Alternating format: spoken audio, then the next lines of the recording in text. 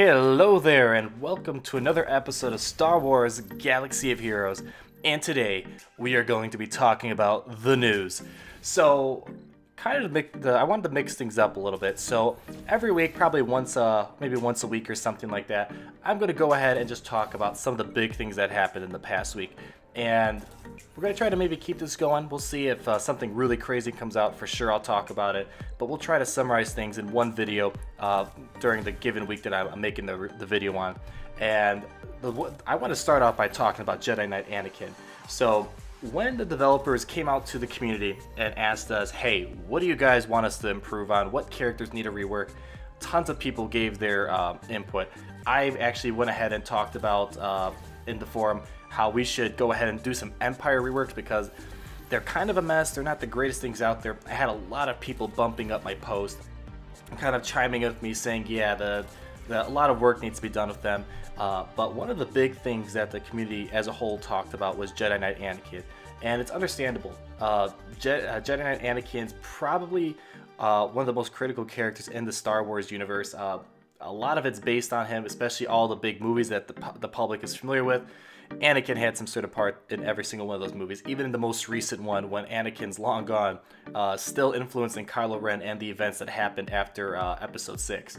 So his rework, I have to say, it's not a bad one. It's not like Mace Windu, where Mace Windu is still mediocre to somewhat garbage even after a rework. Anakin actually is pretty good.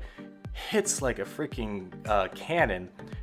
His attack on everyone did like over 5k to me. I actually had the opportunity to fight him in my arena, and although the squad as a whole that I fought was pretty lackluster, I was able to obliterate them without losing a single character. Jedi Knight Anakin was pretty impressive. He kind of stood out, and he was leading the squad. So don't have footage on that. If I do get a chance to come by that individual again, I will record it. But yeah, his health and protection, it's pretty huge. His speed, he's not a slow guy. His speed is at 144, which is pretty decent compared to a lot of other characters out there. One of the things I like was his special ability. The B2 Super Battle Droid that was a Rhodium for this past month. One of his specials that really got people going was that if someone evaded your attack, the B2 Battle Droid had a chance to come in and just mow them down with his attacks. Anakin has something pretty similar. With his leader ability, when someone dodges your attack, that character that tried to attack the enemy, they will gain advantage. So that's awesome. It's kind of a nice bonus. It's kind of like how Dooku, when he evades, he gives the character offense up. Now it works on the other side where the attacking person gets a bonus. Another thing that I liked, which kind of bounces off the whole B2 Super Battle Droid that I was talking about, is that when one of your allies falls below 50% health or is defeated, Anakin, when his ability is maxed out, he will gain 100% turn meter to come in and do 75% more damage to you. So he's not a joke. He's not like Mace Windu where you don't have to worry about him. He's not going to do much. Whether or not you should drop what you're doing and work on him, that's a whole different story. I don't think he's Royal Guard material where when Royal Guard had a rework done, everyone just kind of dropped what they're doing and went for him because they knew he was going to redefine what the game is right now. If you go for Anakin, I have to say from what I saw, you won't be disappointed like I was with Mace Windu. So if you want to know what I'm doing, I happened to just finish farming one of my characters in the Cantina. I farmed Snowtrooper. Don't ask me why I did it. I thought it would be a good payoff. He's not a bad character, but nothing too crazy at the moment.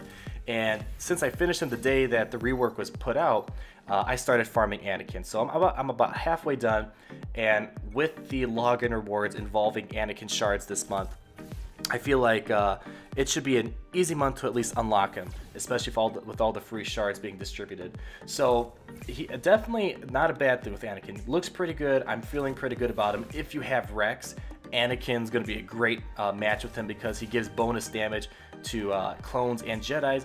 And one of the downsides of Anakin is that his AoE, he can accidentally expose himself. And if you have Rex, he's going to go ahead and cleanse that. So they would work pretty well together. So I'm looking forward to that. I'm farming him. Once I kind of get a better picture, we'll go ahead and do a video and talk a bit more about that. Next thing on the list, B2 Battle Droid, June 30th, taken out of the Erodiums. B2 actually looked like a pretty good character. If I had the money, I probably would have farmed it, but I'm not too big about spending over 200 bucks on a single character. But from what I've seen, he's pretty crazy.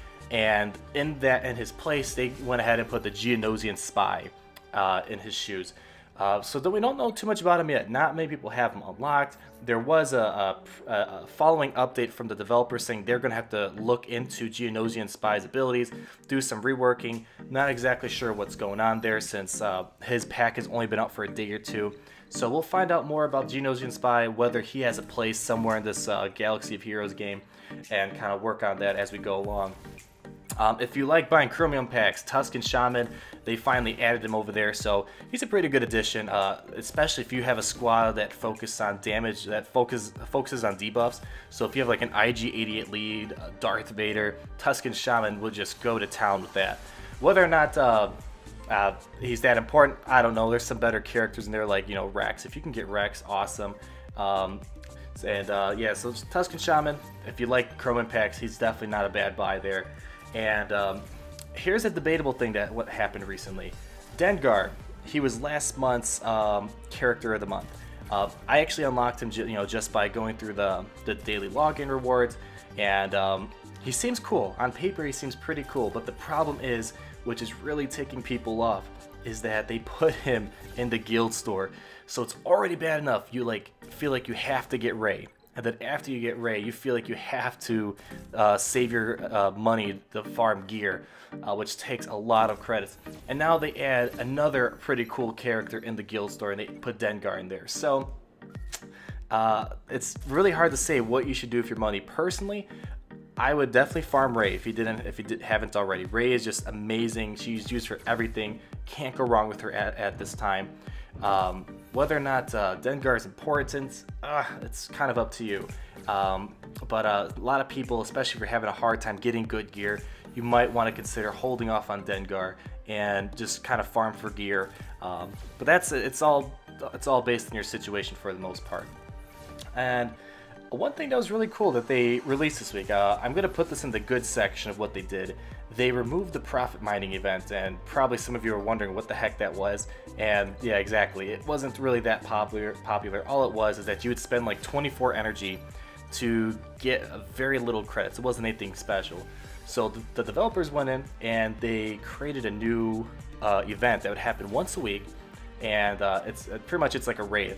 It's called the Credit Heist. And essentially what you would do is you have to have about 5 scoundrels that are at least level 50, or they could be a little bit under as well, but they recommend having level 50 at least. And you have the chance of getting either 300,000 credits a week or 1 million credits a week. And that's pretty crazy. The public sentiment wasn't the greatest. I mean, this event just came out.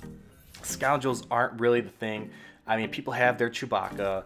They got, very basic characters like that. Cad Bane, I had him maxed out actually, just because he came out in Galactic War. But even with him, I couldn't clear the first event, and it's a pretty tough event. It's really hard to actually get past it, and people weren't too happy about it. But if you're at the point in the game where you really don't know what to farm, you may want to consider getting some scoundrels up, especially since 1 million credits a week. I don't know how I feel about that, letting that go by. Yeah, that's a lot of money, especially in this credit crunch game. And then eventually, we know the cap's going to be increased, and it's going to be awesome to have that little war chest going on. So I wasn't able to complete it. Some people were able to. So I am going to put this in the good section. It doesn't require energy. It's a better replacement than the profit mining that happened before. So it's a good thing, I think, in my opinion.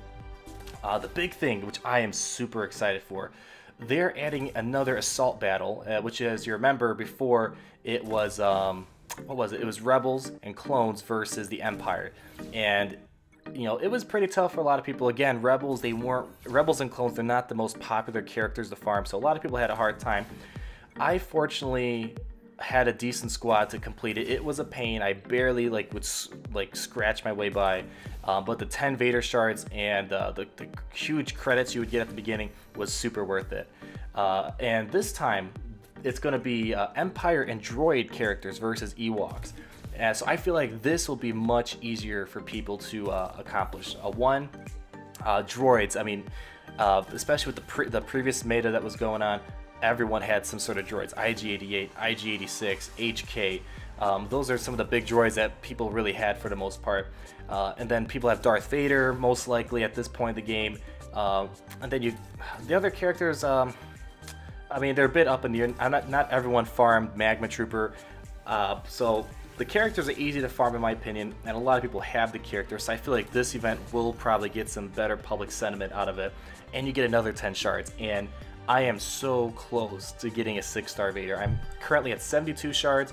After this event I'll be at 82, and then I just have to wait for some random drops either through the Shard Shop or Galactic War to get into 6 stars. So who knows, maybe tomorrow or the day after I'll see Vader pop up in the Shard Shop, and I'm going to record a video on this, kind of show my first round going through it with my maxed out Empire team. I fortunately worked on an Empire team for the longest time, so I am ready to go.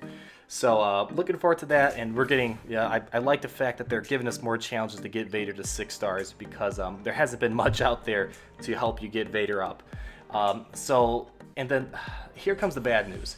Bad news number 1. Teebo. Oh geez, they completely messed Teebo up.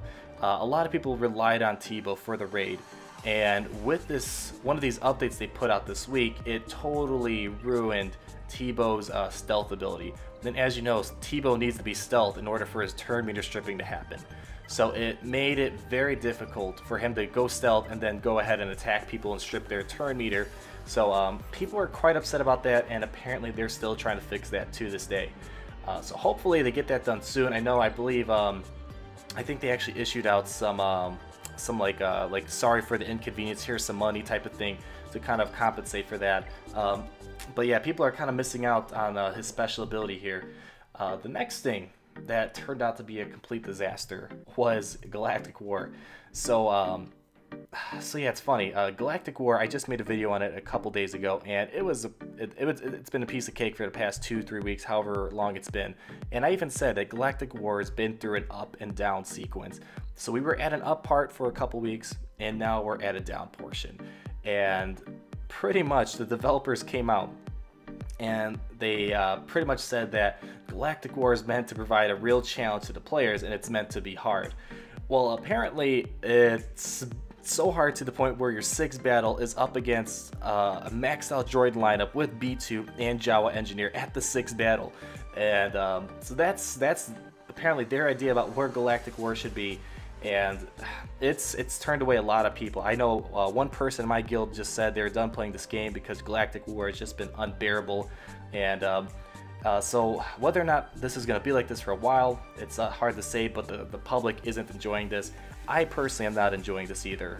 Galactic War it feels too much like a chore. The rewards aren't there. I mean, it might be worth going through the challenge if they would give you like a Vader shard at the very end once you complete the whole entire Galactic War sequence. But with just these basic rewards and, you know, getting a Coruscant Underworld Police shard at the very end, it's not really worth it, and I can understand the frustration there. So hopefully they go ahead and retune this to something a bit easier. I actually liked it where it was before. I feel like that was appropriate for the amount of awards you were getting. Now I'm still able to complete it. The strategies I offered to you, they could still be applied to this day, but it's just the challenge is a bit tougher now. And the last thing that we have to talk about too is there was a raid reward exploit that occurred earlier this week.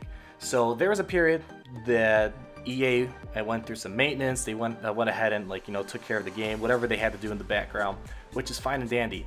However, there was a period of time, about an hour, like a 30-minute to an hour slot or something like that, where people who got their raid rewards during that time, they were able to claim them as many times as they could. So if they happened to get like furnace salvage, they were able to redeem that like 20 times over, 50 times over, and they get all those guild currency, all those credits. If you're doing tier 7 raids, you're getting all these Han Solo shards, and the community went ballistic. And you know, of course, you know, EA, they made a public statement. They kind of downplayed the event, saying only so many players did this. And even so, a lot of those so many players, those are people in your top 100, top 200 teams. Those are the super dedicated people that kind of ruin how the game plays. That's where it's most competitive, and advantages like that, they just can't go unchecked. So they went ahead and they temporarily suspended those people who redeemed a lot of those rewards during that glitch period. So, which is good. They took back some of the rewards. Apparently they nerfed like people's royal guards and stuff like that to the point where you're going to be put several weeks back. So the response was pretty good. I mean, not sure if it's the best one. People were still kind of irritated because not everyone saw this type of punishment to them. But at least they tried to take some additional action to address this. But again, yeah, this was another thing that people were saying, if they don't fix this, I'm done. I'm gonna try to get my money back, because people were able to get hundreds of dollars of free stuff just because of a little glitch. So they did this in an okay manner. I feel like it could have went a lot better with a different type of approach, but at the same time, it could have went a lot worse. So yeah, two more things I want to talk about, really quick things. Next thing you guys should be informed about is that the droid collar, Mach 5 droid collar that was in shipments for the past couple weeks, that has been removed, and now you can try to get a scanner inside of shipments instead. So a lot of characters need that. Qui-Gon needs that to get the Gear 11. Teeble, I believe, needs that. If you're like me and you're kind of interested in getting Magma Trooper to be somewhat useful, he needs 2 of them at Gear 10 to actually get 80% potency finally. Old Ben needs it. So a lot of characters need this. Our Royal Guard needs it as well. So a lot of characters need it. As for me, I've been saving crystals up from Arena specifically for that. Each day I get about 400 to 500 crystals, depending if I make first, second, or third. And I've been saving those specifically just for the big gear and the shipments. If you can somehow reel in that much money, I would suggest you do the same thing. And if you want to spend money, that's, again, it's more up to you. If you want to fork over to $5 to $10, that's totally up to you. And everyone's got a different situation with money. $10 to me is probably different to you. So yeah, I don't personally approve of this method of distributing the gear out, but it is better than having nothing besides the guild store, because if you do the guild store, it's going to take forever. I was able to catch 2 Mach 5 droid collars, definitely helped me out there. Again, I actually used one for RG and used one for Qui-Gon Jinn. And I've seen at least a big improvement in my arena squad on top of the fact that it was already good before. So if you can, I would definitely try to grab a scanner if you have the crystals. If you want to fork over to $5 to $10, kind of look at your situation. And I think it's better than spending it on a rhodium and chromium, that's for sure, especially since you can, getting gear up is probably the most critical thing you can do right now.